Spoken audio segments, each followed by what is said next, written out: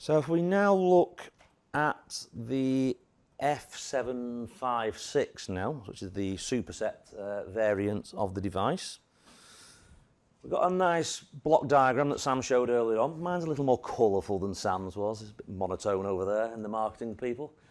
So here we've pretty much looked at the core, the bus structure and the memory structures. That's what we've been looking at up to now.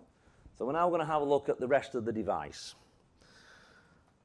The F4 is 100% pin compatible with the F7 with the exception of the 100 pin package.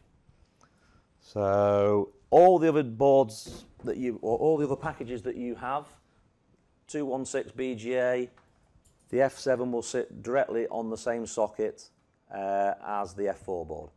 So hardware-wise, there's no layout changes required apart from to accommodate any of the new periphery that we've gained inside the device. Most of the other features that have got red boxes round have been modified in some way, so there's been some enhancements to them, either it be memory size or how the features work within the device. So if we now do a proper comparison between the F429 and the F756, if we look at the power supply section, power rails are exactly the same. We've now added a dedicated VDD USB line. So we've taken a standard USB line that was already on the device and converted it into a dedicated VDD USB. So it can help certain application areas with power for the USB. We've added an extra tamper pin. That's just a dual function to a standard GPIO.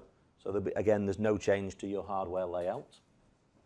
Core speed now has jumped up to 216 megahertz. I think most of those hands-on examples, we were showing 200 megahertz as the operating speed. So as the qualification's been finished for the device, we've now met the specification of 216.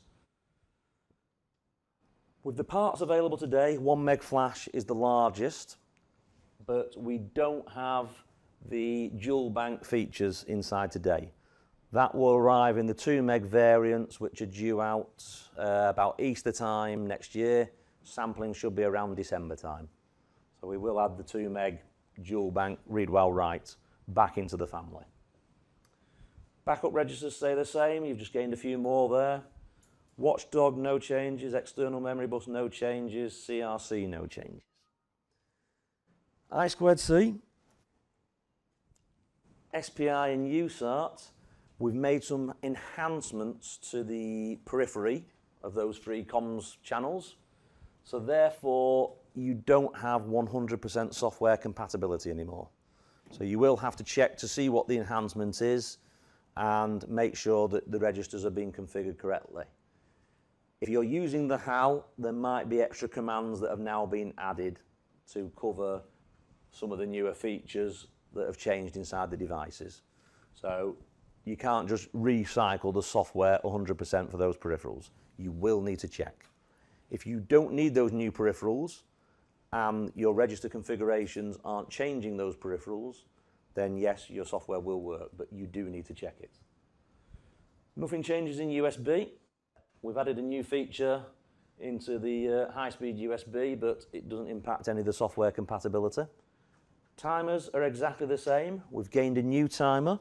I'll show that a bit later on in the slides. RTC is the same. Camera module, SAI, and external SD card have stayed the same. So no changes to any software that you've previously written for any of those elements of the application. Same goes for most of the complex peripherals as well. We've not changed any of them at all. All your software is 100% compatible with what we've got there. The ADCs, we've not changed any of the way they work. We've just changed which timer trigger channels are allocated to each of the ADC peripherals in there. So you've got 3 ADC cells inside there.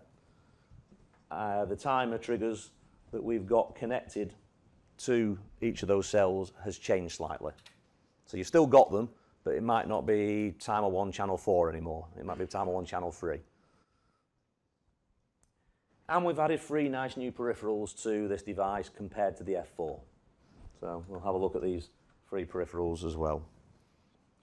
So you've seen all that already in the previous slides. So there's your RAM memory map.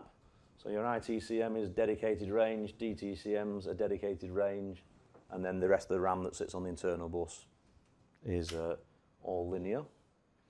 There's your main memory map, a bit more colourful than the one that's on your slide. And there's the external memory map that we have.